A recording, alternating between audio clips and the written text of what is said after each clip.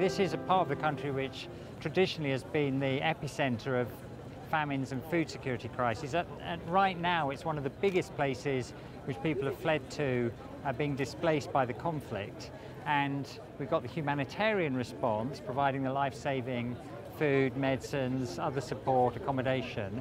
But we've also got work on stabilisation and recovery and resilience funded by the UN's Peacebuilding Fund.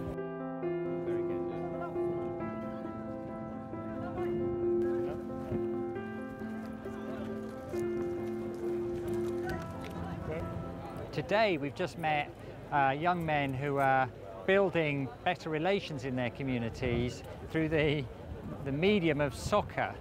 We've had the medal ceremony and the trophy ceremony for the local teams, with the IDP team playing against the host community team.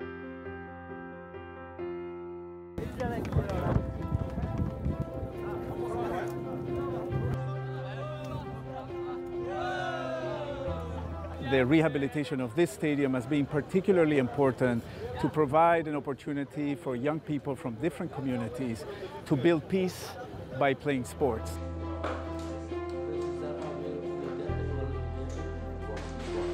This is the only stadium. The only stadium right now we have. It's not possible. How are you? Welcome back. How are you?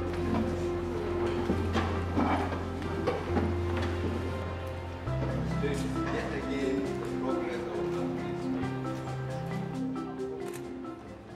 Rebuilding the future through the participation of youth in peace-building activities such as this is particularly important for us to be supportive of.